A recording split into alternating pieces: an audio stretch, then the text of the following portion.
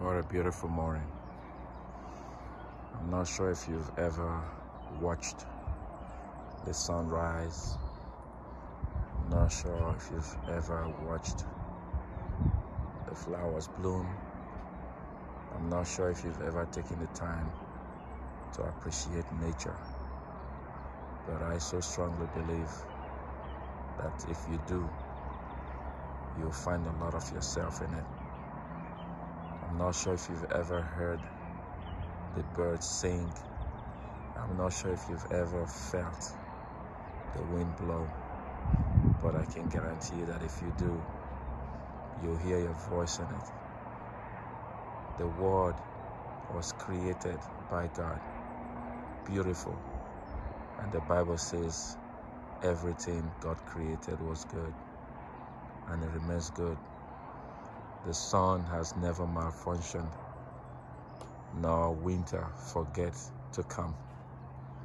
The stars have never forgotten to shine, and no challenge they face have kept them down. But the Bible tells us that the creation pales compared to us, because we were created in the image and likeness of God. I wake up every morning and I look out my window, and this is what I see.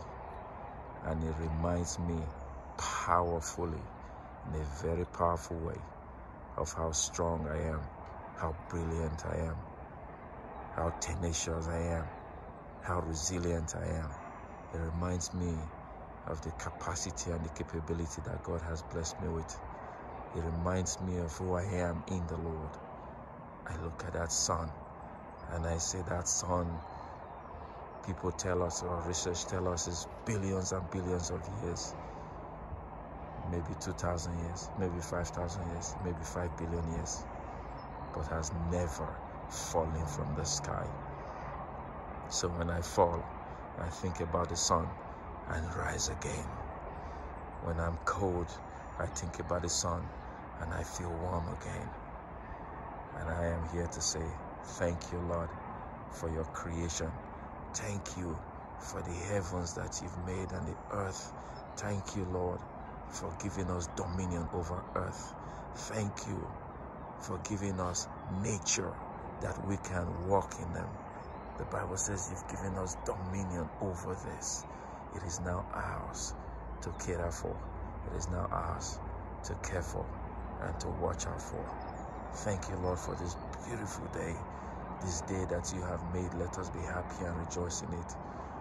You deserve all the praise and all the glory and all the honor for who we are, who we can be in you. Thank you for blessing us with purpose. Thank you for giving us passion, for making us strong.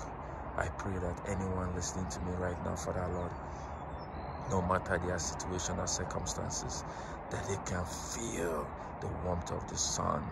They can feel your hands around them. They can feel your Holy Spirit shepherding them, Almighty God. Thank you. Thank you, Lord. To you be all the praise, to you be all the glory. Use us mightily, Almighty God. Expand our territory. And even as I look up to the heavens, I say, indeed, you are God, and there's no one else. Love you, Father. In Jesus' name we pray. Amen.